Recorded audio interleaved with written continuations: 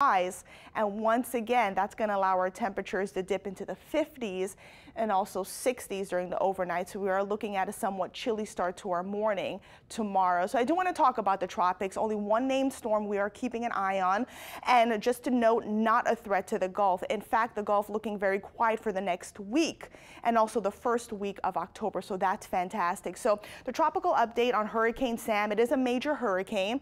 It's 940 miles east-southeast of the northern Leeward Islands. Now it is moving to the west-northwest at 8 miles per hour, so it has slowed down some, and we are expecting this system to continue to slow down as it makes a turn to the north by midweek. So it is packing winds of 145 miles per hour with wind gusts of 175 miles per hour.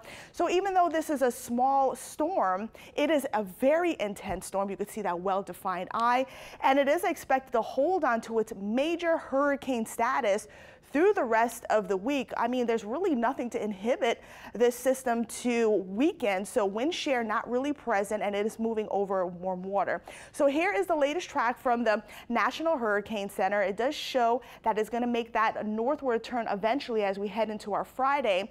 But again, you can see these tick marks right there, so it is expected to slow down some as we head into your Monday and Tuesday. And again, it is governed, or it's steered by this area of high pressure, and is going to continue to ride along that area of high pressure. We'll have a dip in the jet stream that's going to yank that system to the north. So that's why we're thinking it's not really going to head into the Gulf, and hopefully won't be an issue to any of the Caribbean islands, which will be really nice there. So here's a look at your 7-day forecast. Again, really nice today. 85, plenty of sunshine. I put a 20% chance for a few showers tomorrow. Will be isolated, much warmer, 88 degrees. Dew points continue to climb as we head into your Tuesday, as well as those rain chances.